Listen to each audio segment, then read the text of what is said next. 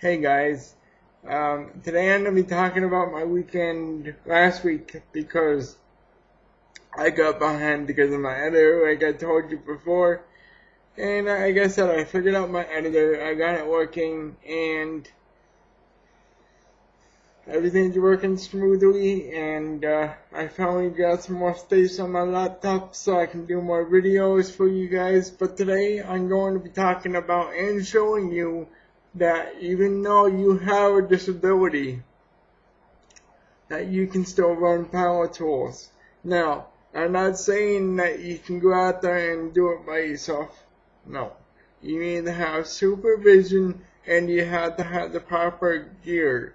So, if you're using a drill press, like I'm going to show you here in this video, a little clip, I want you guys to remember to wear goggles, gloves, whatever you need.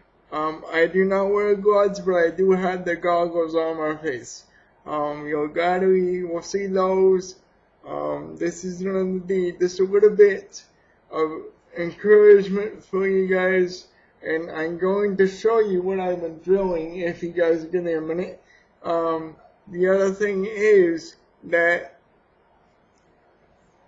even though you're working doesn't mean that you have to be scared to work, okay?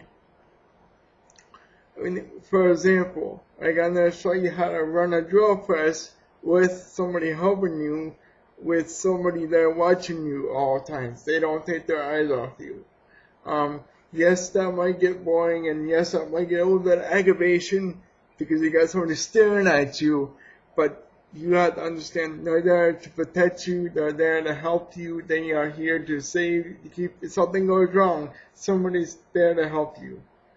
I will not show faces besides my face, because of my boss's rules, so that's the way we're gonna do it. I'll make that video, I'll make sure that ends up, I'll pop out the picture of what I've been drawing, and which I'll show you over here if you hold on a sec.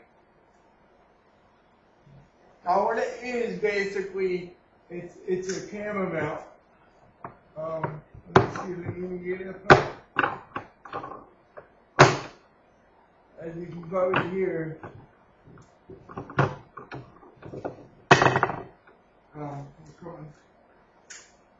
what this is, it's the camera mount. You put it in a drop ceiling, and it basically holds the camera up for you.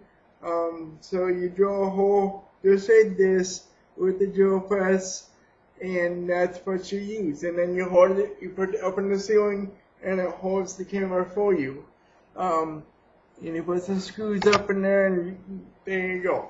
Now, the reason why we did that is because my friend works for a company that sells camera systems, stuff like that, in the whole 9 yards.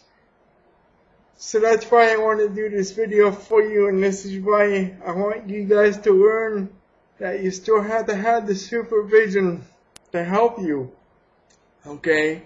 But you have to remember, it might be annoying having somebody up your ass, but they're there to help you. They're there to encourage you so you don't get hurt, okay? I know this is a little short video, but it's going to get longer as soon as I add the other video. And I'll see you guys very soon tomorrow. I have a special video I got permission to put on YouTube. So, I really hope you guys enjoy.